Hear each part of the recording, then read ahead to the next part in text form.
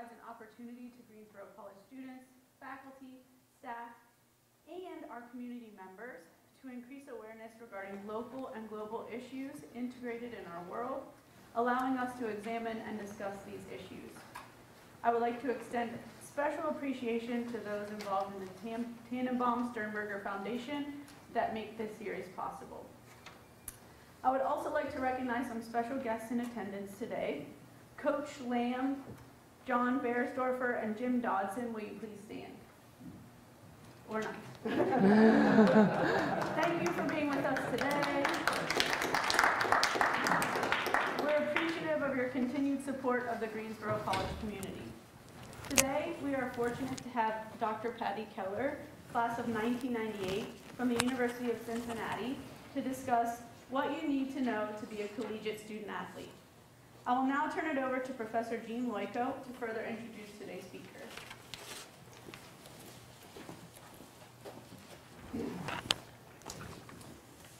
Thank you, Dr. Peluso. As you'll read on your sheet, I am Professor G. Jean Loico. I don't know why they keep doing that to me. I go by Jean, but they keep wanting to throw that G in there. And I would love to call her Patty because that's what I used to call her when she was a student of mine. But she told me I could call her Dr. Keller. So let me talk about Dr. Keller for you then. Dr. Keller has a bachelor's degree in physical education and sports medicine from Greensboro College.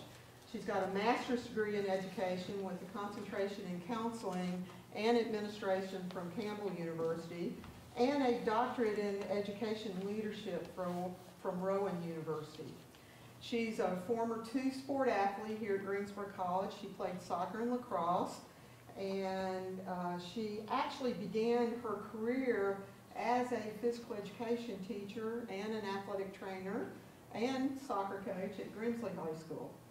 So from there, she began her 16-year career working in college athletics in all phases of student-athlete advising, NCAA compliance, and administration.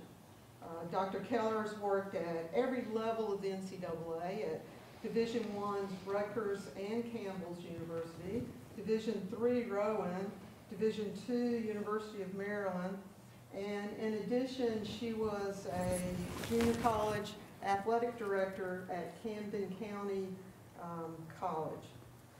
Dr. Keller's doctorate dissertation research focused on marginalized women in higher education, especially working in college athletics, near and dear to my heart. She's presented at several different professional conferences and written publications for the NCAA and Camden County Woman magazine. Dr. Keller has taught undergraduate classes in athletic and physical education administration, sports management, and graduate classes in NCAA compliance, sports psychology, crisis counseling, assessment in physical education, athletics, human growth and development. She currently is an assistant professor at the University of Cincinnati. And just a few more interesting facts about Dr. Keller. In 2016, she received the Golden Apple Award for excellence in teaching and student-faculty relations. In 2017, she received the Greensboro College Alumni Excellence Award. And she and her husband are licensed foster parents for children who have experienced trauma and have actually adopted their daughter, Dana, who, by the way, just broke her arm this week, so I know she's ready to get home to her daughter. And as I said, I had the wonderful joy of teaching and also experience her greatness on the lacrosse and soccer field. So I think we're in for a treat right now. So, Dr. Thank Keller. you. Thank you for having me. It's so nice to be here. I've given you two sheets. So you have one is the first one is what is the NCAA? Okay, and we'll go over that one kind of first. I just wanted you to have a visual. If you ever go on the NCAA website, this actually moves around and does some cool stuff. So if you type in the little on the bottom, it'll do it for you. So it's really neat. So I just want to talk about, as you know, Greensboro College is Division III. And in Division III, they are colleges that are state schools. When I worked at Rowan, we had over 10,000 students there. So, and then there's little colleges like Greensboro College who just have maybe 1,000 students, and enrollment is how they drive their budget.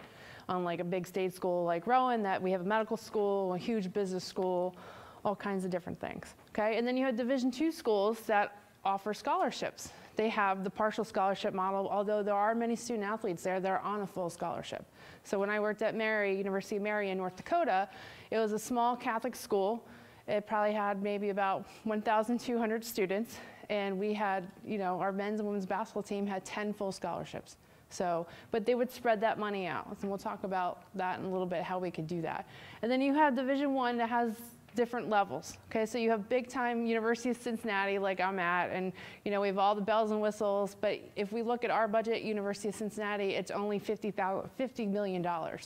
If you look at Michigan, they're like $1.6 million. It's crazy, the difference, 1.6 billion, crazy numbers. So there's so much levels in that. So right now, the big conversation in college sports is the admissions process. We have coaches who are violating trust by getting paid by celebrities to get kids in the Penn, Yale, Harvard, all those kinds of things. So that's pretty sad that we have that going on. And then we also have the big talk about paying student athletes.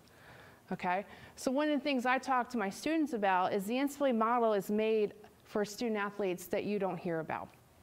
The ones that you see on TV and they're getting the big endorsements and all that kind of stuff, there's about 100 of them out there at any given year.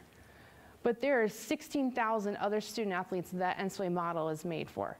So the NCAA isn't going to change their model all of a sudden because 100 student athletes are amazing and they want rich endorsement deals and all kind of stuff. Really, the NCAA model is made for those student athletes, like the two ladies sitting right here, who are busting their butt every day, competing, and all those kinds of things. So that's my feeling on it. You'll hear tons of stuff. There's some things I know the NCAA needs to change, but one of the questions I ask my students, do the NCAA make the rules? And majority of the time, the students say, yeah, they make all the rules, and they don't make the rules. The schools make the rules. And who's in charge of the schools? The presidents. The presidents are the ones that actually vote at the NCAA convention. That is usually shocking to the general public when I tell them that. They don't know that. They don't know the governance model of the NCAA. So it's very interesting when you get down to the nuts and bolts and how people know the backstory, the root causes of things, how their opinions change about college sports.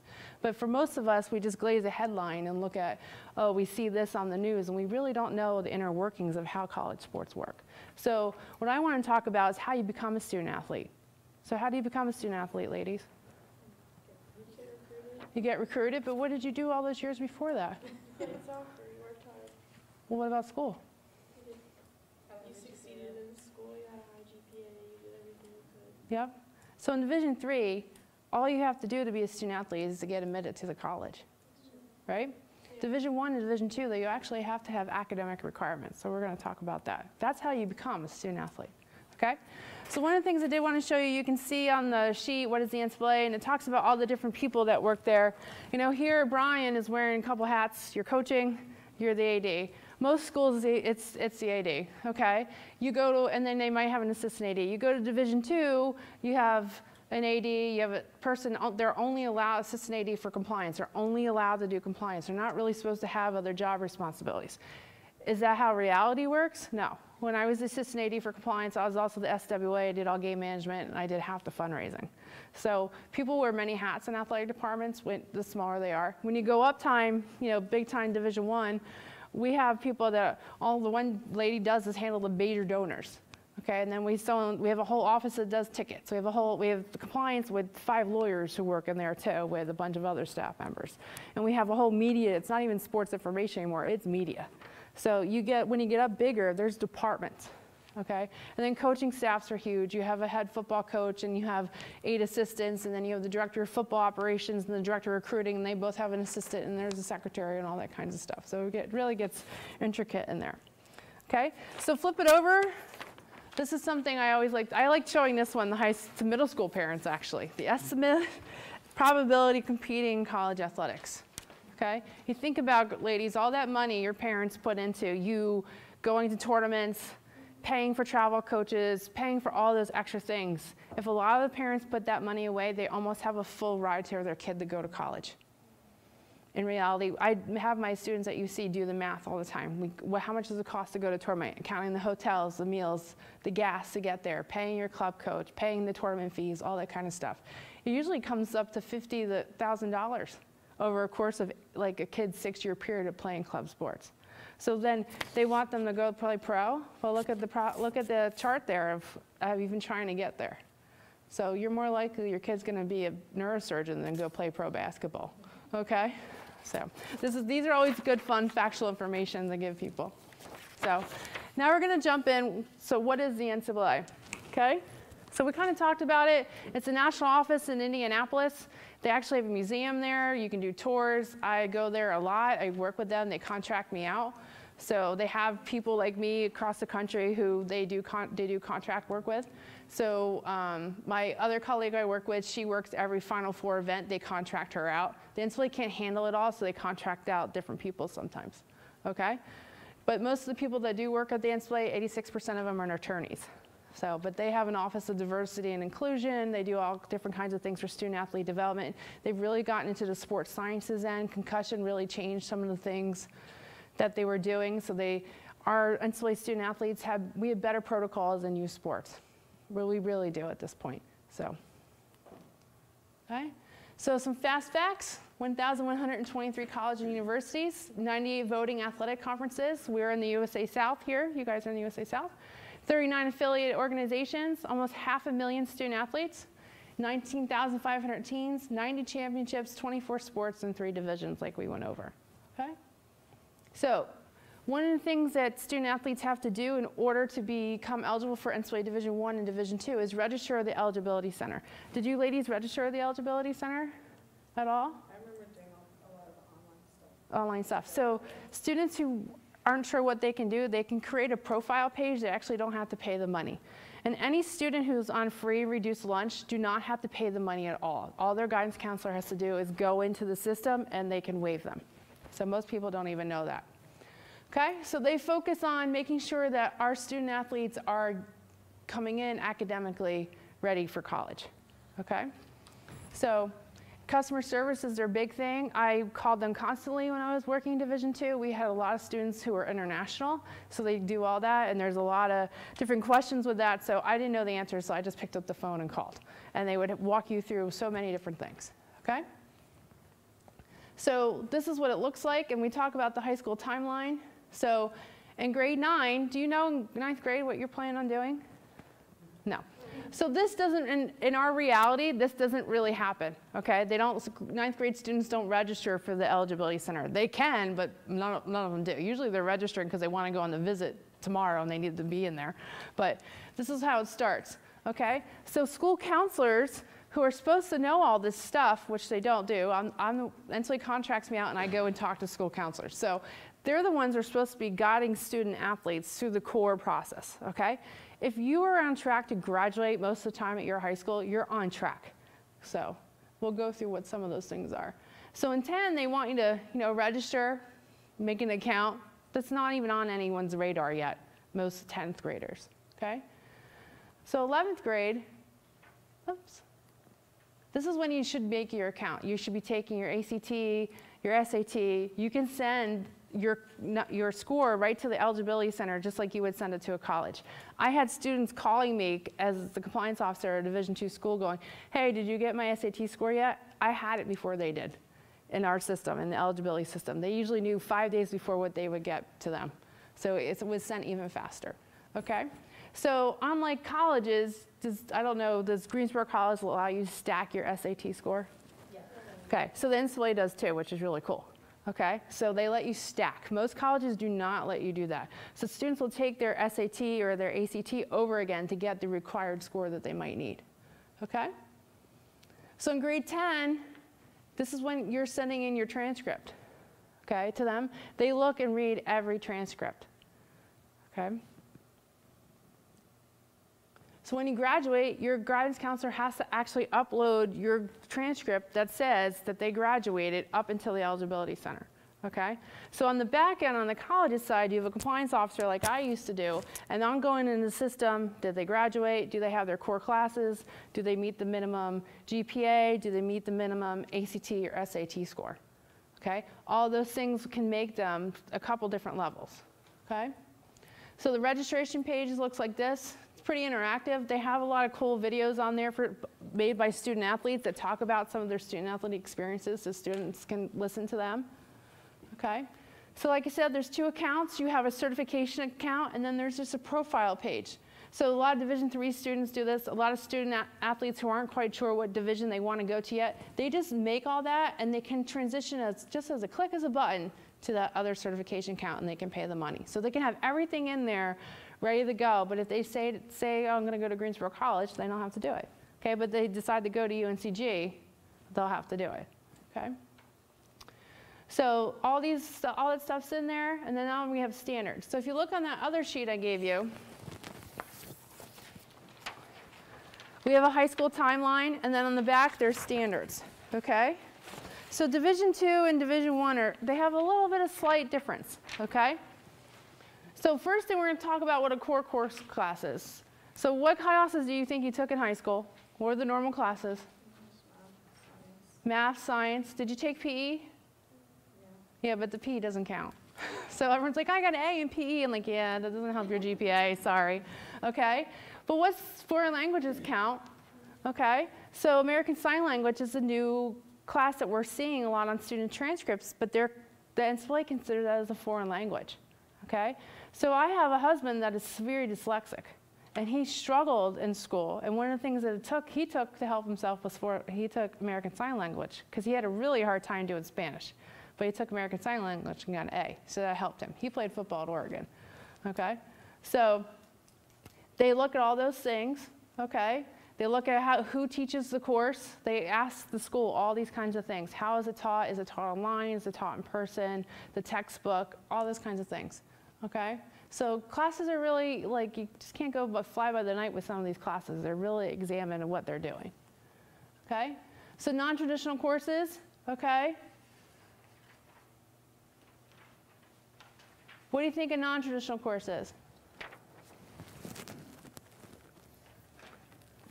Dr. Leslie, what did you teach? Let's see, how about sociology? Sociology. So depending on the course, and they will look at the course description and what's taught in there, they may or may not count sociology as a course. So that always depended. So we would have students who are like, yeah, I'm taking sociology. Should be a core class, right? So we had to be careful, because sometimes so what I could do as a compliance officer, I could go into that high school, had all their core courses listed, and I could tell the student athlete their junior year, because when they came on their visit, I said, bring your transcript. Like, hey, I know you have sociology, but that's not counted as a core course. So you're going to have to take another one your senior year. So, but a lot of times people miss that. You know what that means? That means they're on the president's sociologist. And so, but that's where students get caught up many times, is some of their core courses they think they're taking are great academic courses, but the way the NCAA has rated it, it's not rated as a core course. Okay? So this is what, I really talked with our coaches on the back end, like, give me the transcripts. I don't care if it's unofficial on the phone, they're handing it to you as a screenshot. Like, let me see it so we can make sure they're on track their junior year. Okay? We also want to see their GPA and their test scores if we have them. You spend a lot of money recruiting student athletes, a lot of time recruiting student athletes. If you know their junior year that they're not even close, why would we invest all that time into them? Okay? Dr. Keller, you had, as part of one of the slides, amateur certification. Yep, we'll go over that. Can you define what amateur means now? I will, next couple slides down. All right. We'll get into that.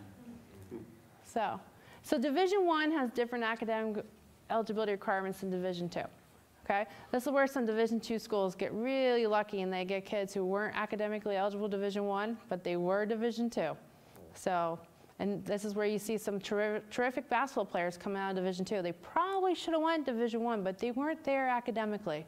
So you think about a big school like UC, where 30,000 students, Do you really think they're going to get that personal touch like that a school like Greensboro College is going to give them? So sometimes they are better off being at that Division II for the long run. They usually wind up and graduate because they have people like you who are looking out for them every day, see them every day. Where at our school, I have 137 students in my sport ethics class. I don't even know their names. I try, but it's hard. So that's what we try to tell student athletes too. You have to look at the school that you're going to be successful in, not just on the court or in the field, but also in the classroom. Okay? So Division I, you have to obviously graduate high school on time, okay? Complete 16 approved core courses, okay? Earn a minimum GPA of a 2.3, and then earn a combined SAT or AT sum score that matches your core course GPA in the sliding Division I scale. If you're 17, do you understand what that means? Yeah, most 17-year-olds don't. So do you see how it's confusing for most student athletes and many families? Because our student athletes, majority are coming from some pretty marginalized situations, okay? So there's a whole chart, but looking at the chart, I'm like, you're looking at it sideways, right? So this is where the school counselor needs to become the best friend with that student athlete and their family and really walk them through what they need to do, okay? So they're telling them to do all this stuff on the timeline, but most of the time, students have to register at the eligibility center to go on an official visit. So their official visit's on Saturday, they're getting on their plane Friday, they're registering on Tuesday. That's usually when it happens. So I get a lot of triggers that for basketball is October 15th, they could go on a visit. So it was pretty interesting what was happening October 1st. I was having all these things come in. So, okay. So what our core course is, you have to have 4 years of English, okay? You have to have 3 years of math, 2 years of physical science, including the lab, Dr. Bond, right? You gotta have that lab, you gotta dissect those cats, okay? So then you have an additional English, math, or natural physical science. So they can give you an option. They're not telling you, but you have to choose one of those. Then you have to have 2 years of social science. So sometimes sociology is counted, sometimes it's not. Usually it's U.S. History 1 or U.S. History 2, okay? And then you have to have additional courses, okay? Any areas listed to the left, foreign language, or comparative religion or philosophy. This is where we get kids tripped up too, because if they're usually at a Christian or a faith-based school, usually Bible 101 isn't going to count, okay? But to them, they think it's a traditional course. They're at a Catholic school. It's traditional. It's hard. Oh, that class was so hard, okay? But usually that doesn't count, okay? So they have to do all that. They have to complete 10 of those core courses before your 11th semester. So what would your 11th semester be?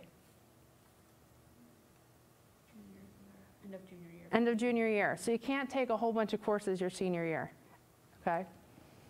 Okay, so they have to be met in time, okay? So 7 of those 10 courses must be the English, math, or science, okay?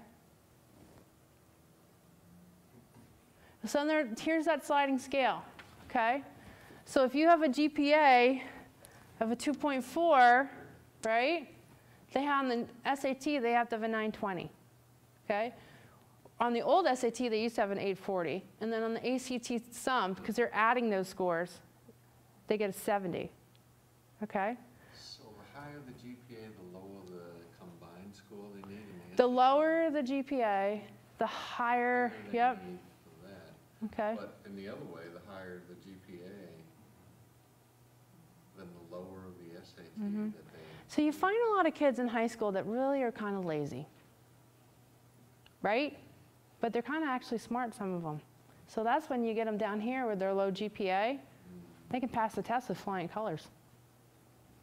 And they've changed this so they're missing some kids. There's a group of kids who are usually right here in this 2.75 to the 3.2 range that were actually becoming non-qualifiers because of this, and they had to adjust the sliding scale.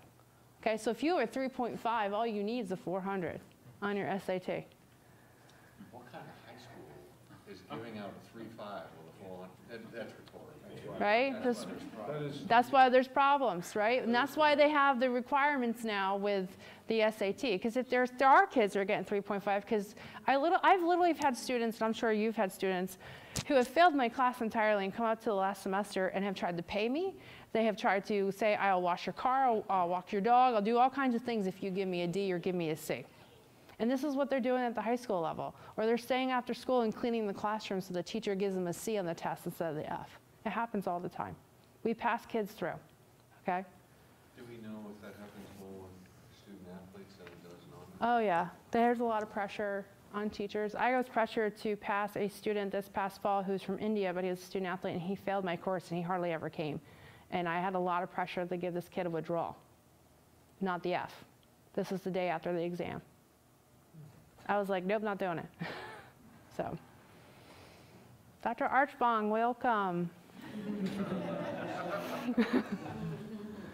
Okay. So we have different classifications. So an early academic qualifier. We have high school football players graduating early in December and going to play spring football at their college or university. We currently have 8 new student athletes at UC who are in my sport ethics class who are technically, age-wise, seniors in high school, okay? So they're at UC, they graduated early, they're an early academic qualifier. The one kid's an honors student. He's terrific, he's super smart, but they're coming in early to learn the place and get into that weight room, okay? So then you have a qualifier that's normal graduation. You know, you hang out your senior year, do everything you're supposed to do. Everything academically is great, okay? And then they call you and then there's a red shirt. So that's considered a partial qualifier. You missed something, you didn't quite get the GPA, or you have the GPA, you don't quite have the test score, or you have the 15 core classes, but you have the GPA and the test score. They let you come, and they give you your scholarship, but you're not allowed to compete that first year, okay? And then there's a non-qualifier. They are missing everything, okay? And they can't get their scholarship, and they can't play, and they can't practice. So usually that kid, are they gonna go to that 4-year school? Some kids come, we're like, why are you here? Usually you try to funnel those kids to junior colleges, because academically they're not ready to be there. I don't know why the school let them in half the time. So you really try to get those kids to junior colleges. And believe me, every football coach has a junior college that they work with, okay? My husband's best friend is the head football coach at Modesto Junior College out in California, okay? That school in California is bigger than UNCG. It's crazy, okay? But people call us, we funnel kids to Jim Stevens, and they have to go, when you leave there, in order to play Division I, you have to get your AA. In Division II, they don't have to get their AA. They have to kind of meet another academic certification. So junior college actually get a lot of kids from junior colleges because they don't have to get their AA. So, and there's nothing wrong, I was a junior college AD, there's nothing wrong with going to junior college. They can give those kids scholarships and let them play. So then you have a Division I early academic qualifier, okay, like I talked about, they got all their stuff. They graduated early, okay? The Division I qualifier, they meet all the standards. The red shirt, they're missing something, okay? So they can't compete, but they can get scholarship and they can practice. Most times, especially men's sports, they're gonna redshirt your freshman anytime, usually anyway. So that's what I tell students, because then they have a nervous breakdown that they're a partial qualifier. I was like, coach was gonna redshirt you anyway. It's not a big deal. And I say, you know what? This is an opportunity for you to get your master's for free. Because you finish school in 4 years, and then your 5th year is paid for because you're playing, you can get a free master's, okay? So there's still scholarships while they're being redshirted? Yep, yep. So I have 4 football players and 2 basketball players in our master's program getting their master's in sport administration at UC right now. So Division II, okay? It's pretty much the same, the 16 core courses, but their earned minimum GPA is a 2.2, where Division I is 2.3, okay? There's a big difference in that 2.2 and 2.3 that really shuts some kids out of Division I, okay? When we were at Division II, we're like, we'll take them, okay? But in Division I, if you go into our academic advising staff at University of Cincinnati, we have 15 academic advisors for the student athletes.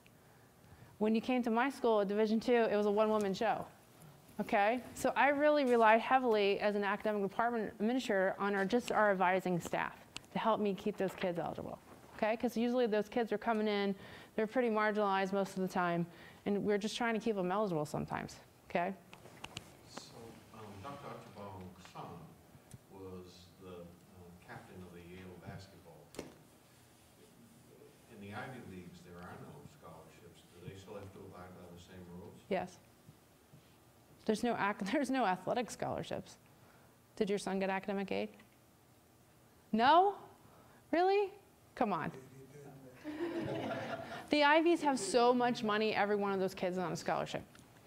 Okay, so when my husband worked at Penn, a lot of those kids are coming from blue bloods or blue collared family. The kids that are coming from a blue collar family, they were paying less money to go to Penn than they were to go to Rowan. So they really, if you don't have a lot of money, but you can go there and you've earned it and you're academically solid, they'll make sure you don't pay. They'll take care of you. So that's how they got a lot of, excuse me? At the Ivies. At the Ivies. Yeah, so we'll do like a mild Ivy, right? So Colgate's one of them too. So they would take yeah. So that's what my cousin wants to go to Princeton, and she's super smart. My uncle, one's a cop, one's a teacher, and I'm like, no, like you guys probably will never pay a dime for her to go there because of what you do for a living, and because she's so smart. So don't discourage her from going there. So my husband got a lot of kids when he coached football there. A lot of blue-collar kids off the farms of North Dakota, South Dakota, Oregon, who were just really smart and hardworking kids who got full rides to Penn. They played football for him, but they were now brain surgeons. So, yeah. Okay. And I've learned working with coaches. I don't know, Coach Loico will tell you this. The young coaches will take on the projects. They really will. And I go, you'll spend 90% of your time with that kid.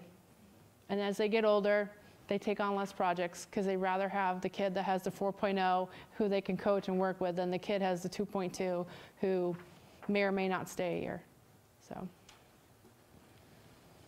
So then the Division II core courses, okay, it's pretty much the same thing. But for English, they only need 3 years. Okay, so Division II has a lot of international student athletes because of this reason. Okay. Same thing, they have a sliding scale, but it's a little more adjusted, okay? So here, a 2.75, they only, on the new SAT, they only need a 590, okay?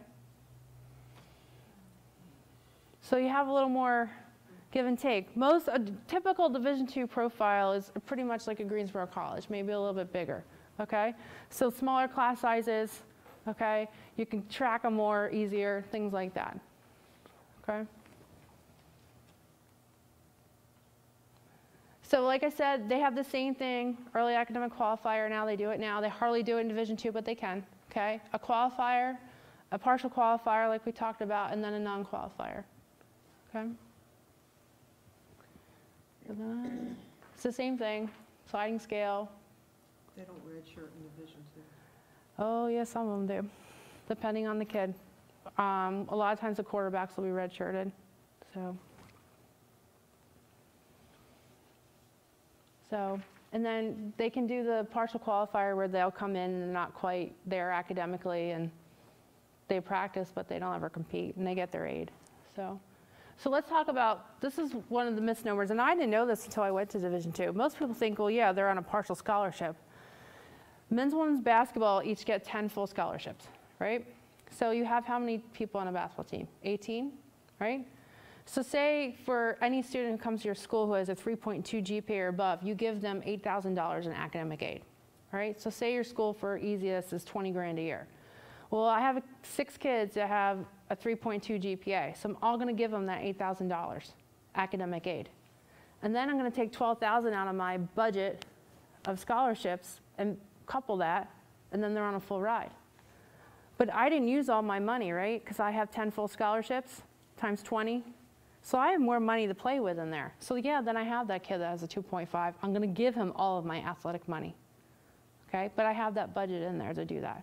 That's how Division II is pretty successful, and usually kids who are Division II are actually usually walking out paying less money than a lot of Division I Olympic sports. So, and then you have our Division III athletes, like I told the girls, they still have a $900 payment every month. So I could be driving a Range Rover instead of a 10-year-old Honda Pilot, but I wouldn't change a thing, I'd still come here again. All right, so then Division III, you guys know, they determine their own eligibility, right? For admissions, financial aid, practice, and competition, okay?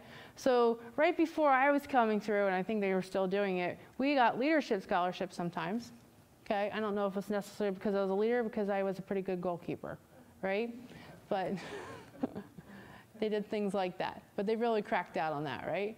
So the NCAA doesn't do eligibility, anything for Division III athletes, okay? So participation, Dr. Leslie asked about amateurism, right? So amateurism, you decide to run in a road race and you win, and you get a $100 cash prize. Do you lose your amateurism status as a college student athlete? Yes. But it's pretty quick to get that reinstated. It doesn't take a whole lot.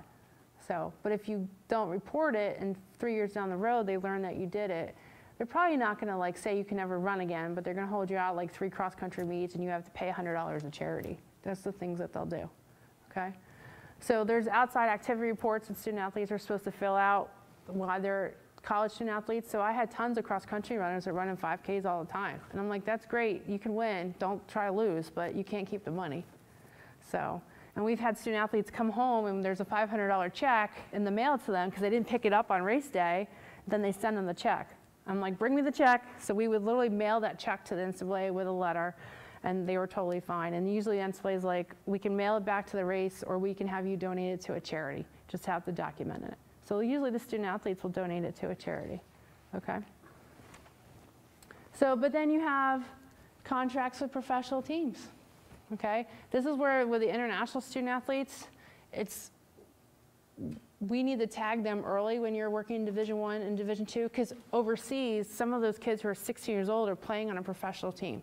If they're just getting paid the travel, their uniform, and meal money, then that's okay. They're still getting paid, right? But if they're getting paid a lot of money, then that's where the NCAA does tons of research on those teams, okay? And then you get salary for participating in athletics. My husband will tell you he used to, after every game, shake the booster's hand, he'd get a $500 handshake. Right? Well, now our student athletes are getting $10,000 in cars dropped off at their houses. Okay? So is it the NCAA's job to track all those things? Do you think they have the manpower to do all that? No, they're not, and they're not. They're not actually actively tracking. As a compliance officer, I had to ask questions of student athletes that I would tell them and go, I'm really sorry that I have to ask you these questions, and some of them are pretty invasive, but I need you to answer them. Okay? So even if we had a student athlete's parent die, we could fly them home. We could pay for their ticket. I had to show the obituary to the NCAA and the flights and all that kind of stuff. You're allowed to do that. You just have to show proof of why you did it. So there's tons of things that go along with it. Then you have prize money above the actual and necessary expenses, okay? Playing with professionals can hurt your amateurism. So there are things they're going to ask you. So when you go through the eligibility center, they ask you all these questions, things that you've done. Tryouts, practice, or competition with a professional team. Benefits from an agent or prospective agent. Okay? So schools like UC, we use our law school quite a bit. We have an advisory committee through our law school who sit and talk to our prospective student athletes that are going to get drafted by the NBA or the Major League Baseball or the NFL, and they talk with them about their options. They're not their agent, but they advise them, and a lot of schools do that. But then you have, say you have a kid here who's just a phenom, Ryan Nelson. You know, he played for Major League Soccer. What do you do with a kid like that? Right? That they don't have a resource at a school to do. Dr. Archibong might be able to help them a little bit, okay? But they don't have those people to help them. So a lot of times the agent's already in their ear. So those are the things that we really try to talk with student athletes about ahead of time. When we have in Division I, Division II, they have education sessions just on this alone. So, and then agreement to be represented by an agent, okay? Even if it's an informal agreement, it still counts. So you gotta be careful of that. And then delayed initial full-time collegiate enrollment to participate in organized sports competition. Okay? If you're like my little brother, I shouldn't call him my little brother, he is this tall, okay? But he didn't become this tall until he was 18 years old. So he's the kid that, late bloomer, right? The kid that you put into a Blair Academy, which is where I grew up as a fifth year, they have fifth year programs, right? Hopefully he'll bloom, and then he can be 6'6" and play college ball, okay? Or maybe you didn't have the grades enough. You're allowed 1 year. But after that, but then you have some things, so you think about the Mormons, they go on a 2-year pilgrimage, right? So there are exceptions to that rule, the Mormons especially. My husband coached at Utah for a long time. And he's like, yeah, I had Mormons who had 24 years old with 3 kids that I was coaching. So, but it was nice, he goes, and they were nice and big by then. So, he goes, we like the Mormon kids, okay? But they didn't get in trouble, he said, because they had 4 kids at home. They were too tired to get in trouble. All right? So all this stuff, the sports participation, everything's in there. So when you register, they actually make the students watch a video. But you guys know watching video. Do you really know? Does someone really hold your cheeks like this and really drill it into you? No. Okay? So that's The NCAA does the best they can, and that's why they contract with people like me. So I went to the Ohio Guidance Counselors Conference. I'm going to the Kentucky one, and I presented to all the school counselors. Because it's nice to hear from me, because the people in the NCAA office, you know, they're attorneys and they work in the office. They're not working daily on the ground with all the issues that the student athletes are facing or encountering. And I'm on the phone with the school counselor most of the time, trying to get a transcript or thing. So it's nice to have people like me who can go and present and answer some of those questions because I've dealt with it. Okay. So over 94% of students don't require additional amateurism questions from the NCAA. So only 6% do after the follow-up, after they do their initial, okay? So like I talked about, the NCAA makes the rules for those 94%. That's why they're there. The other 6% that is in the media and the limelight, everyone needs to change the rules because of those 6%. But do you change the rules for 6%? So that's the question. Those 6% can be international students. Well, they could be, or they could be kids like Zion Williamson from Duke right now, right? So you have those kids. There are those kids out there, right? And that's where the rules are really hindering them, but the rules aren't made for them. They're made for the other 94%. So, and honestly, there's a lot of things you can actually put in for to the NCAA, and they will give you a waiver for. People don't realize that. There's a football player, if you watch the movie Student Athlete by LeBron James, and I have my students do this, and I said they had to find 5 myths in there and 5 facts in there. So they found a lot of myths. They didn't find a whole lot of facts in this documentary by LeBron James, which is scary to me because LeBron James has never played college athletics, right? And he's producing this documentary. So one of the students there played a Baylor. He walked on. They're saying he was homeless, right? All these things. Well, I know people at Baylor. They actually didn't put a waiver in for him because he raped a girl. But they never say this in the documentary, right? So now you have all these people thinking the NCAA's done this kid wrong. In the reality, he has a student conduct code written up for raping a girl. So they just told him to move on. They didn't kick him out of school, and they definitely didn't get him a waiver. And the NCAA has said Baylor has never filed a waiver request for this student.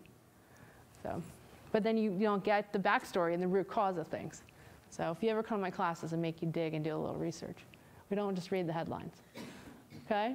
So there are reminders, and the student athletes, once they register, they have it on a timeline. So they start sending them text messages saying, okay, we know by the timeline you're a junior. You need to send your transcript in. We know by the timeline you should be December of your senior year. You need to do this, okay? Right? And they have tons of resources on there for school counselors, for parents, for college athletic administrators. They have posters, all kinds of stuff, okay? And then the amateurism, you can follow them on Twitter, Snapchat, all that kind of great stuff. Instagram, I don't even do Instagram, okay? And they have a guide for the college-bound student athlete. It's about this thick, so. And they have quick initial eligibility reference sheets, so. And then that's all the stuff. So I do want to briefly talk about the NAIA. I know that it's an option out there that people aren't even aware of. It's very similar to Division II. So there's 250 schools. They have 60 million in athletic scholarships, or 600 million, I'm sorry. They have 21 conferences, 26 championships, and 65,000 student athletes. So it's very, very similar to Division II. Most of the schools are faith-based in their level of play, and they're usually small, usually about 1,000 to 2,000 students at their schools. So then you can see the NAIA versus Division II. Average full-time enrollment is 1,700, so Division II is 4,000. Private schools are 81%, where Division II is 51%. They're only required to sponsor 6 sports, where Division II is required to sponsor 10. The average budget in NAIA is $2.9 million. For Division II, it's 5.4. Athletic budget or college budget? Their athletic budget. Because you're counting scholarships in there. Don't forget your scholarships. Okay, I know, you're just like, that would be nice, right? And then their cost, so they're paying per student athlete $12,800, where Division II is paying $17,000, okay? And then you have increased student athlete participation. Their growth period is 21%. The NIA was going downhill for a while, but it is going up. Thomas More, which was Division III, they're like a Division III powerhouse, is right over the bridge in Kentucky from us. They are going to NAIA because he's tired. Terry's done. So they had a violation there that really pissed off the AD and the president, and they tried to work with the NCAA on it and didn't go well, and they are now switching to NAIA. It's cheaper to belong. They want to do some things with esports, which the NAI has jumped on like this, where the NCAA isn't even glancing at it. The NAI has jumped on cheerleading, and the NCAA won't even talk about it. So there's really some great things going on with the NAI. And What do you mean by jumping on cheerleading?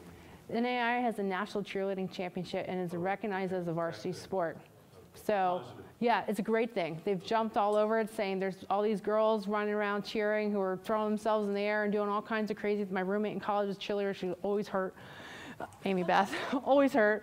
So, but they're seeing that all these girls are cheering, and it's not silent cheer anymore. It's a good mix between tumbling, gymnastics. I mean, there's some cheer in there. So, and there's a lawsuit, the Quinnipiac case that came down probably about 14 years ago. And one of the things was there's no national championship in cheerleading, so you can't count cheerleading as a college sport. Well, the NCAA instituted it last year. So I'm waiting for that court case to be challenged. So, and then their postseason rate, so 17% of their student athletes get to participate in postseason. So our coaches in the room know that one of the things when you recruit is you want to tell your student athletes that you get to go on the postseason play.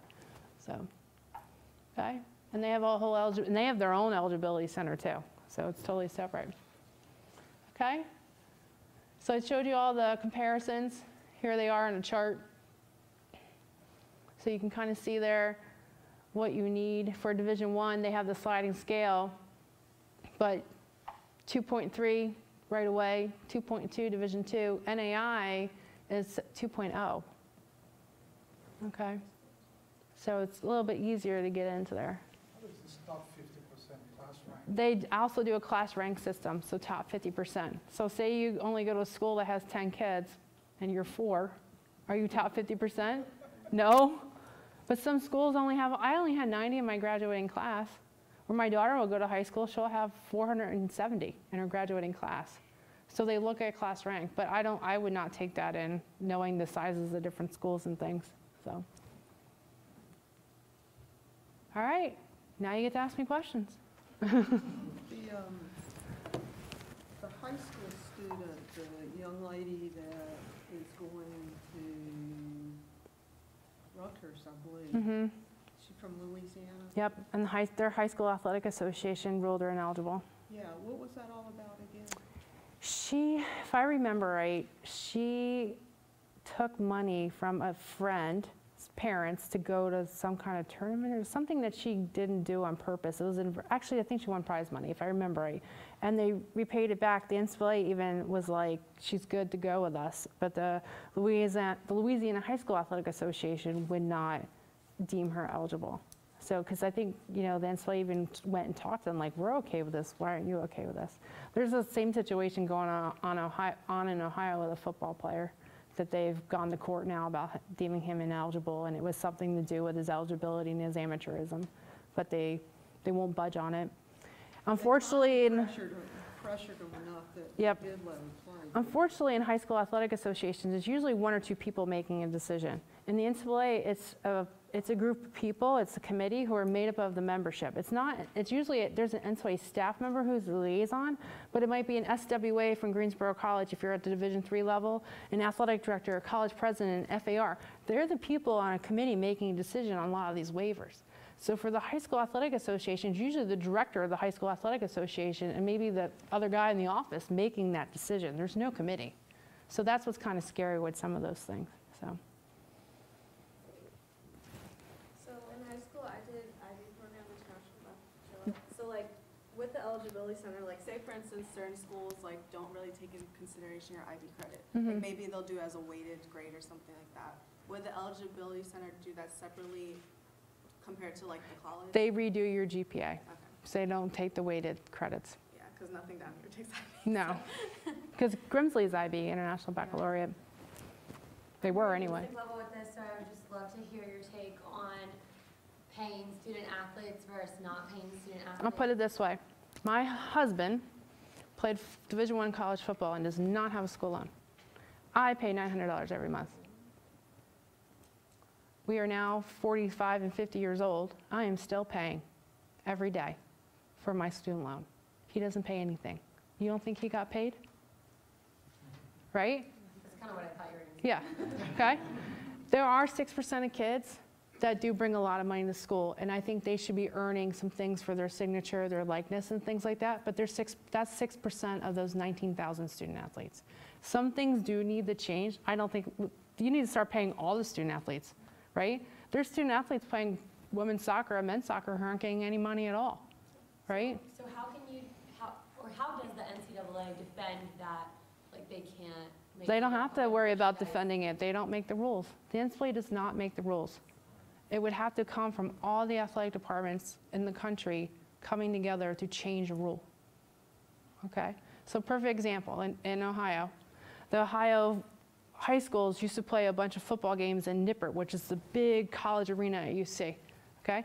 The Ohio High School Football Coaches Association brought a rule change up and said, we would like our high school kids not to be recruited until October 30th, October 15th. We want them to enjoy the first 3 games of the season without having recruiters here, okay? Which is great, right? You want them to enjoy that first big game of their season, not feel all that pressure being watched. I mean, it's kind of hard when Urban Meyer's standing at your game, okay? So the Ohio Football Coaches Association brought this up, okay? So they brought it to the College Football Coaches Association. The College Football Coaches Association brought it back to the colleges, 2 conferences. It takes 2 conferences to sponsor a change in the rules. They sponsored a rule change. They do education on it for like a year, and they vote on it at the national conference in January. And it voted, and it passed, so they implemented it in. They created a dead period.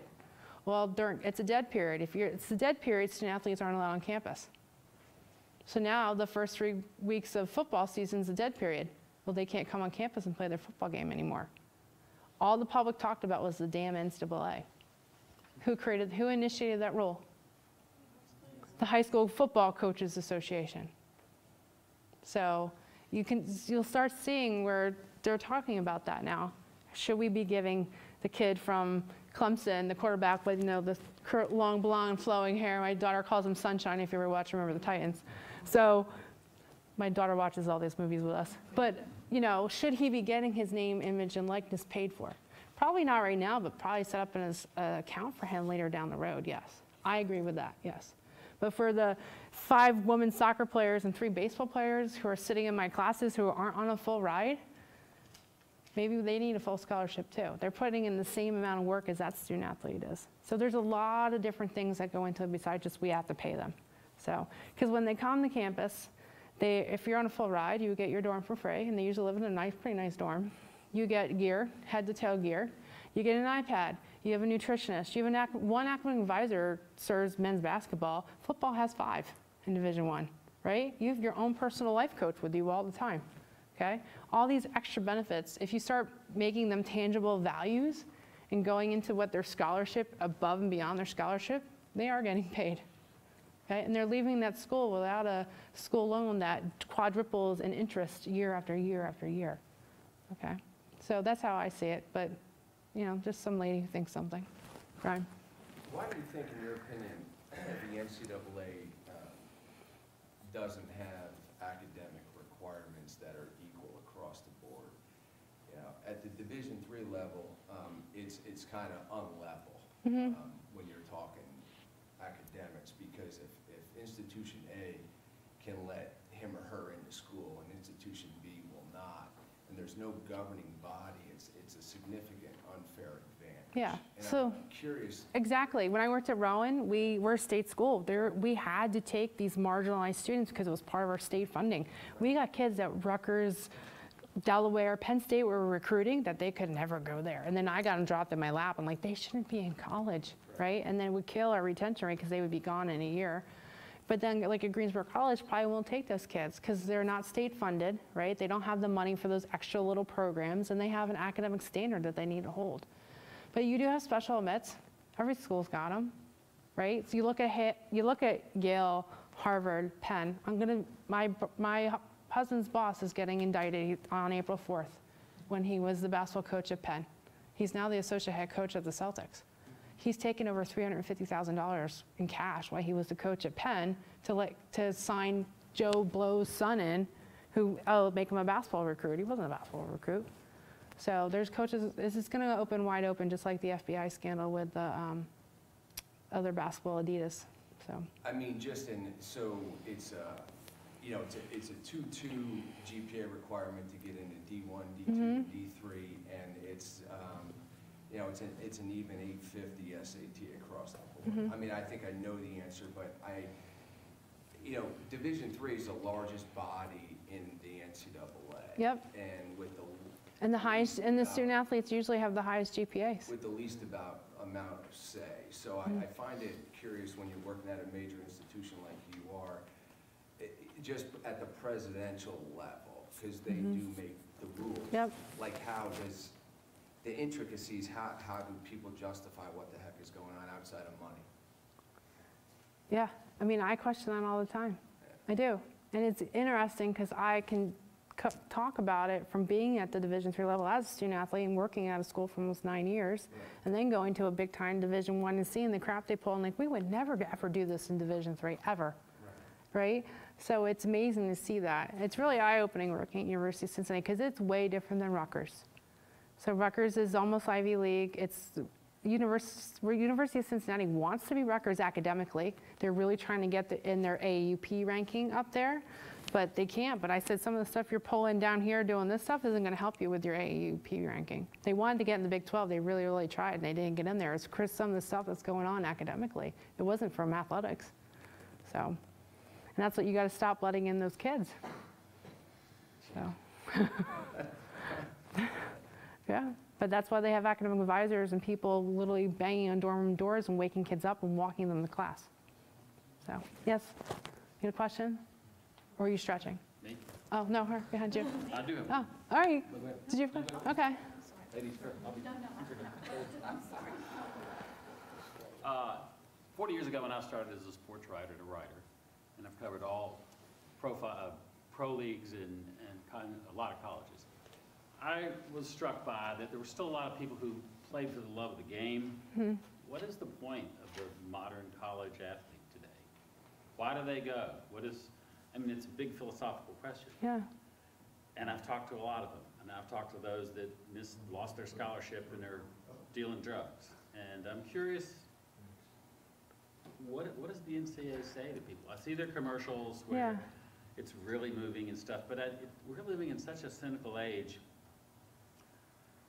And my best friend was the golf coach and the hockey coach at Bowdoin, a real power. Yeah, I mean, they're in the NESCAC, yeah. I know. And his conversation, and Sid Watson, who the arena is named for, was also one of my best friends. They're both in the Hall of Fame of college hockey. Their recruiting trips, they talked about why you want to play hockey and what your life's going to be after that. And I don't get that impression. I'm on a board or two at East Carolina, and I'm amazed at Ruffin McNeil, the former football coach. I think a lot has to do with parents living out their dreams for their children. Yeah, I wondered if it's where it starts. Yeah, it's crazy. I sit in the sidelines now. My daughter's 9, and the parents are absolutely nuts. Absolutely. We don't even sit by them. My husband and I do not. They're unrealistic in their expectations, what they're expecting out of 9, 10, 11-year-old kids. So, I mean, they don't, like my daughter, before she broke her arm on Saturday, tomorrow night they have ice skating, the roller skating. The school does it twice a year. They open the skating rink for all the kids. Well, she had soccer practice on Thursday, and I said to the coach, "You're going to cancel practice, right?" They have their biannual skating thing. Now, mind you, they don't have a game for another month. Oh, why would I do that? They need the practice. I'm like, they're 9. They should go to skating. Like that's like all you're doing is making my kid pick from 2 of her favorite things at 9 years old. My daughter was the captain of her field hockey team in Maine, and she was damn good. And she kept getting calls from people, and she didn't want to go on athletic scholarship. She wanted to be a writer, like her stupid old man. And yet I was amazed at the intensity of the coaches at that level. In Maine, we were on vacation at Gettysburg. It's beautiful mid-August afternoon, and she received a phone call that if she didn't get back for the start of the season practice in Maine, she would not be the captain of the team. So we had to drive 9 hours to get there. Well, it's sad. I mean, college coaches in basketball, sport, the AAU teams and stuff like that have taken over half the high school situation in terms of recruiting the young teams. And if they don't play in that, they're not gonna get recruited. Yep. And it's a shame. They've taken athletics out of high school, where it's somewhat of an equal playing field to its, and it still comes down to money. Can you afford to have your kid go play in that? Because if he doesn't play in that, he's not getting recruited. Yep. And it's sad, people have really turned things into money-making things. There's a thing called Captain U. Did you girls register, right? I never did. Well, how much was it? Oh, I didn't, I just did the free, You could do the free profile, right? So really, they're not charging the student athletes, they're charging the coaches that go on. There's a huge database of students. So if you're one of those divisions, or you're a Greensboro college who works on enrollment, you're pounding the streets for kids, right? You have to. It's your job. You have to. When I worked at University of Mary, our women's soccer coach had to have 30 girls on our roster. Had to have 30 girls on our roster. That's too many for a women's soccer team. But that was her number she was given by our mission staff and by our president. That was your number. 30 girls. Well, 6 of those girls were never going to play, and they were going to pay full tuition, and that was part of it. They recruited for enrollment of the college. They did not recruit for the betterment of the athletic department and their team. And that's where we're at with a lot of colleges, unfortunately, where we have roster sizes that are way too huge, and we don't have the budgets. The last 5 girls didn't even have a uniform jersey. We didn't have enough, which is sad, and a lot of schools are running like that. Hi, thank you for your information. Yeah. Very helpful, and I'm trying to put together what I want to say here, because I come looking at a student perspective. And I think I heard you say just a little bit ago that no matter what the roller skating or whatever is, the coaches don't want to stop practice. This is something that is across the board in college communities in all fields, not just in the sports. The pressure on the students is extraordinary. Yep. And we are recognizing here we have a lot of stress and anxiety. Again, this is across the board in our I just put a grant in Tensway about mental health wellness program. That's Yep. universal that we all ought to get together around and say, what can we do to help our students in that regard? But I want to thank you for your. Yeah, that mental health is the big thing right now. That and our kids are coming in and they have issues that we don't even know about what's going on at home. And my husband and I are foster parents. I deal with trauma all the time. So, but a lot of our kids are coming out of homes that you should see where they're living, right? And their parents think that my kid isn't that bright, but God, he can shoot that basketball, and he is our ticket to out of this nightmare, right? Yeah, So, and they put that pressure on that kid, and that kid is sending half their scholarship check home, because they get cost of attendance checks home to their parents to pay for rent, pay for groceries, pay for their little brother's Nikes, things like that. So. Yeah, I have a couple of questions. One might put you on the spot. The other one is my own ignorance, so I need some elucidation on that question. But the first one, in basketball, college basketball now, one and dones. Okay? Yeah. What is your opinion about one and dones have done to the quality of basketball? Oh, I think it's ruined it. So I think I'm ready for this G League. I think the NBA is getting on board with just letting go from high school again to go. There's just kids that unfortunately they shouldn't be in college, right? And their whole goal isn't to go to college and get a degree in biology or criminal justice. Their goal is to go be an NBA player, That's it. Yeah, right? That's what they've been trained for, so they can go in the G League or make it to let them. Why are we stopping them? No, I think the NBA is going to change the rules to allow the 18-year-olds to Yeah. get in the league. But now it's 19. That's why you got the one and done. And the one and dones have really led to some dominance of programs. Oh yeah, but then they're gone in a year. That's it. Yeah. Yep. Depending. Zion Williamson. Oh yeah, Kentucky's pretty bad too. The street down, my school down the street. That was just curious about that. Second question is the amateurs rules the same for all divisions, 1, 2, and 3? Yes. Okay, so in other words, I could go play single A baseball in the summer, then come back and play soccer in the fall. Yeah, because it's for the sport. It isn't for you as a Doesn't student matter. athlete. It's across the board, sports. Yeah, it's for the sport. Okay. Yeah, because we had a Division II. We had a kid that played minor league baseball and came and played football his last year. Because Division II, they're on you're in a 5-year clock. Division I, but Division II is 10 full-time semesters. So he was like 26 years old getting his degree, and he never played college sports before, so he started playing football. But he had played. He played pro baseball, played in the minor leagues. It was not a problem. No, because he couldn't play baseball at the school, but he could play But, football. I mean, you could play a different sport. Yep. You could be professional in one and Yep. play a different sport as an Yeah, amateur. we had I checked with the NCAA. I mean, I called them like 4 times, make sure I got the right answer. Because sometimes when you call, you get different people answer the phone. Sometimes you do shop for an answer. So, because they record all their calls, and I record who I talk to and take their number down. So that's Division II. I work in Division I as well. Yeah. You're not going to see, but in Division I, they have a 5-year clock, so you're not going to see that. In Division II, they have it's 10 full-time semesters. So, Do you know what that means? 5-year clock is when you graduate high school, and then you have 5 years from that point. Okay. Division II is 10 full-time semesters. So say you go to school for a year, you use 2 semesters, then you take off 5 years to play pro ball, you still have 8 full-time semesters to compete. So you get a lot of veterans Division II for that too. It's pretty amazing because of that 10-year clock. The type of student, we lined all our kids up. We did a thing one year with Ice Cream Social. I said, all right, I want you to line up by birth year. And then they had to talk to each other by how old we were. We started off with a 17-year-old. We went up to a 29-year-old. It's just So, super duper, because I have. yeah, people 10 full-time also who are, semesters. like in their 20s and, Yeah. taking math 1000 math. But when we started football here at GC, we had football players that were old. Old. They were like in their 30s. We had kids in their late 20s.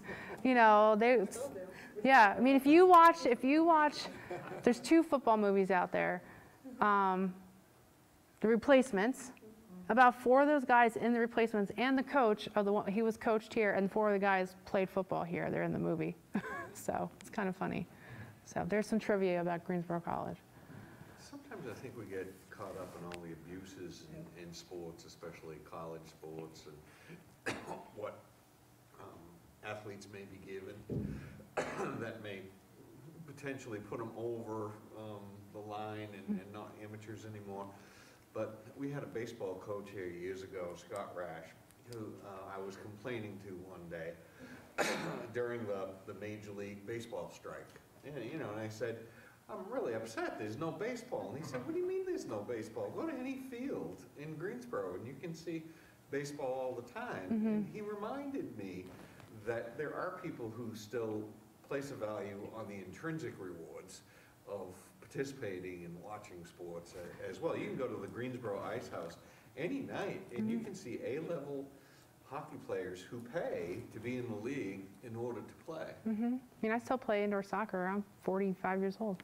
Girls, what did I tell you? What did you learn about being a student athlete? And how is that value going to help you when you get done? Time management.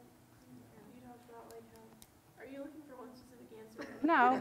Oh, okay, I was like, you talked a lot about how time management, like when you go to like get a job in the future, it shows like how much you're able to manage your time, because a lot of us are like working jobs and going to classes and getting to practice on time. So for many companies, they are recruiting student athletes, and that's who they want to work for them. So I tell student athletes all the time, make sure your student athlete is written prominently on your resume. You will get a job over someone else's 4.0 GPA. I just want to stand up and say one thing for it, because that's the real principle of athletics. And it still is the parents' job to raise their kids. Yep. It's not the coach's job. The parents are still the ones that say, okay, you go do this. And they do it because they feel like they have to do it for their kids. Well, when do the parents be in charge of the kids, and when do kids quit being in charge of the parents?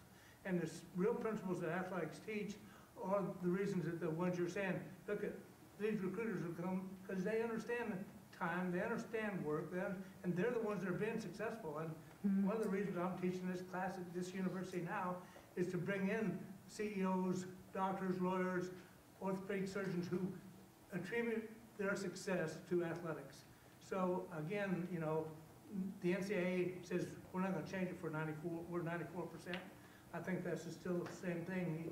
You know, they put that in the news because the parents were rich enough to do that. They've been breaking that rule forever, but not at the same levels. You know, but I know I coached at Carolina for 30 years. I know basketball players, I know football players, I know other athletes. It wasn't done in the same level, but overall, it was way above the 94%. And I think when we get back to that and realize that athletics still teaches great principles, and that we have to be in charge of the kids, they can't be in charge of us. I tell, you ask my daughter any day, I tell her, who's in charge? You are. That's damn straight, right? Because I see kids running around and they're telling their parents what to do and they're 9 years old. Even I have kids, my daughter's friends call me Patty. I'm like, it's Mrs. Keller to you, right? But my daughter's teacher even said to me, and she's up there, she's 60, she goes, these kids don't have manners anymore. Parents are not teaching their kids manners. And I still think they're great, and the coaches here. And we have, and that's what, we have kids who are amazing. And unfortunately, a lot of those kids take a bad rap for those 25% of those kids who aren't so great, right? Well, I'll say the impact on media, I think, in terms of what our coaches do departmentally, and I use this speech all the time, if it wasn't for TVs, nobody would know, like, the difference in levels. And there's so much great that happens in athletics, but because of media, Jim is a sports writer here, what's going to garner the interest, the good, but also the bad. Yeah, I teach a class, the good, bad, and ugly in college athletics. So, yeah, and everything's out there. It's not even, you're not even looking at the news on the front page. No one reads the paper anymore. It's what just came across my phone's probably blowing up. I have everything tagged, right? So I know now.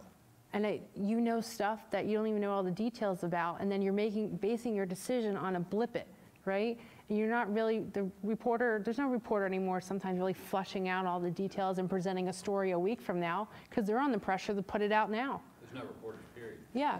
So that's one of the things I teach with our students is just find the root cause of how all this happened, right? You see the snippet, go dig deep now. What's going on? And it's amazing how when the students' opinion, I work with students, their opinion starts to change based on knowing all the facts of the situation. And that's why I teach it with ethics. I'm like, all right, now you know all the facts. How do you feel in this ethical solution? Would you have made the same decision that you made the first time? And now we're looking at it 3 weeks later with all the information, right? They're like, oh no, I made a totally different decision. So, any other questions? What is if there is any rule governing international students playing Division I sports? There's a whole section of a book of the NCAA manual, yes. So they have to go through the amateurism process, and the NCAA spends a lot of time. And they already know, they have all the club sports overseas researched and cataloged and all kinds of stuff. So because I called them right away. We had quite a few international student athletes at my school in North Dakota. And I would call them right away and say, hey, I got this girl from Jamaica. Look her up for me. And they would look at all her like amateurism, her club. They already knew all the club teams and stuff. And they could usually tell us, oh, she'll be fine. We know this club team. And so they do all that. Yeah. How do they handle Olympic athletes in sports like track? So right now, the best high jumper in the world, her name is Loretta Blunt, and she's at UC. She's 6'6". She makes me look tiny. I love standing next to her. So she's getting extra training on campus and doing things. They have waivers for Olympic athletes. You just have to put the waiver in. It's not hard. I'm looking at, at one time, Paul, I remember there's probably pictures as well, Olympics was really for amateur athletes. Yeah. Now you can have professional No. players, baseball players, Yeah. hockey players, The basketball Russian players. army. Yeah. So, I'm talking about you go to some of these state-sponsored, country-sponsored teams. Yep. Where technically they're really professional, but they're amateur because they're not necessarily. When they're paying for their necessary expenses, so they're paying for where they live, they're paying for their food, and they're paying for their coaching, but they're not paying them a salary, right? Or they give them like a small stipend, then they have a limit on that. That's what we That's, understand. yeah. But really, well, how do you check that my husband was getting a $500 handshake after every game?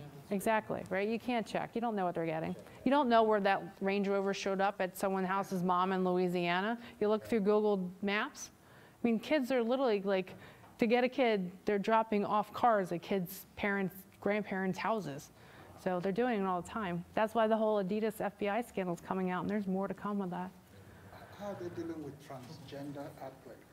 Transgender, they do all kinds of stuff for them now. I have never ever dealt with one personally, so I don't know the process. So, yeah, but it's like there's like a whole waiting period of a year after they transition, and they do like a drug test and all kinds of stuff. So, An interesting phenomenon if you look at the media, televised sports are dropping. The numbers are dropping precipitously. ESPN laid off a third of its workforce last year. And ticket sales are dropping too. Correct. And you know, when you look at an average ball game, professional game, they're $75 a ticket. Mhm. 10 years ago, maybe, one of my books, my publisher thought it would be a great idea. I recommended it to him that I was so sick of sports, what it had become, that I was going to write a book called The Death of Sports. And I spoke to the Yale Collegiate Invitational, and I put this out there that I knew the Yale golf coach really well. So, and I got all these people approached me, you got to do this book, you got to do this book. And one of them was a guy in Texas, and I went down to see. He was telling me that in this suburban McKinney, Texas, I think the kids, these 9, 10, 11-year-olds, every night, 3 nights a week, every night they went skating. They were determined to make and they had professional coaches checking in on them. Mm-hmm. And they were going to strengthen their legs. They would go and be on you know, what am I talking? You know, I don't go to the gym. You could look at it. You know, the treadmill on skates to strengthen their legs. And the mom and dad were driving them there 3 nights a week to do that for 3 hours. And they were being approached by, and I thought that would be a perfect metaphor for exactly what's wrong with sports in America. Yeah. Not because they wanted to. Or I can give you another one. It's in my, unfortunately, in the world that I know and love best, the world of golf, down in Pinehurst, a guy started the USA Kids movement, and it's become worldwide famous. It's brought a lot of money to Pinehurst. Mm-hmm. Probably 2,500 kids from all over the world now show up there. Golf internationally is huge. 2 years ago, I was in my buddy who owns the top golf shop in the world down there, and he wanted me to meet the new 10 and under champion from New Zealand. And I asked him, I said, so, and I know New Zealand well, I've been there a bunch. I said, well, where are you from and what do you like? And what do you like about golf? And he said, it's okay, because me dad. And I said, so, this is the home of golf, Pinehurst. What do you think? And he goes, I'm going swimming. I love the swimming pools. Mm-hmm. And that's, we're not letting kids. Kid. No, kids, exactly. Kids aren't allowed to be kids anymore. Good story. My cousin, who is about 4 inches taller than me and built like a brick house, went to St. Joseph's University in Philadelphia, played. That is my family school. I'm the only one that didn't go there. So Phil Martelli just got fired from basketball, right? So she got there, and I live right across the river in New Jersey, and it's October 30th, so practice is 15 days in now, right? Freshman year, full scholarship, play basketball there. She calls me, she's like, I need to talk to you. And this is the kid that missed days at the shore, couldn't go to Great Adventure, all these things. And I kept telling my aunt and uncle, and I'm good 10, 12, I'm like, let her be a kid. Let her be a kid. I said, I made college athletics fine. She doesn't need to be at every AU tournament, every weekend, every summer, right? So by the time I get there, she's in tears. She's like, I hate this. I don't want to be here.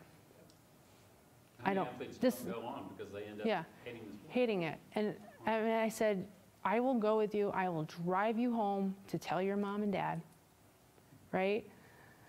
And she's like, I can't do that. Can I just stay with you? I'm like, you're not staying with me, right? So I drive her to Berkeley Heights, New Jersey. We walk in to my aunt and uncle. It's crazy. My aunt's 6'1", my uncle's 5'7". So, and we sit down and we tell them. And I could have went like, I told you so. And I'm like, let her take a year off. Let her figure out what she wants to do. She doesn't know what she wants to do, right? So she wanted to take a year off, and then she went to community college for a year. She wanted to play in softball. So, and she played at Keene in New Jersey. It's a D3 school, okay? But she's never picked up a basketball again. Nice. And just so that you don't think it's so bad just in the United States, the Olympic gold, I had her speak at a conference we had the other day. She was taken away from her home at 9 years old, and had to live on the camp. Didn't see her parents again until after she won the gold medal. Didn't even know who they were from the time she was 8 years old to 16 when she won a gold medal. Was never at home. Our soccer is a perfect example. Our United States women's soccer team used to dominate. If you just noticed when they played the past 3 weeks, did they dominate, ladies? Did you watch the games? No, we're losing. We're losing that fight in soccer because all these other countries are out to beat the United States. So. Just sue because they're not getting paid anything. Yeah. Even though the men's team sucks right now. No, they've always not been very good. So. So. All right. Yeah. So there's a lot of things wrong with a lot of different things. So But a lot of it has to do with ethics, so. Well, thank you.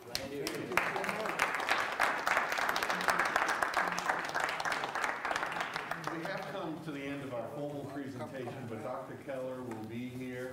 There are some refreshments, and if you would please complete the evaluation form that's in your program. And Dr. Keller, we have a tradition. I get to where pick? we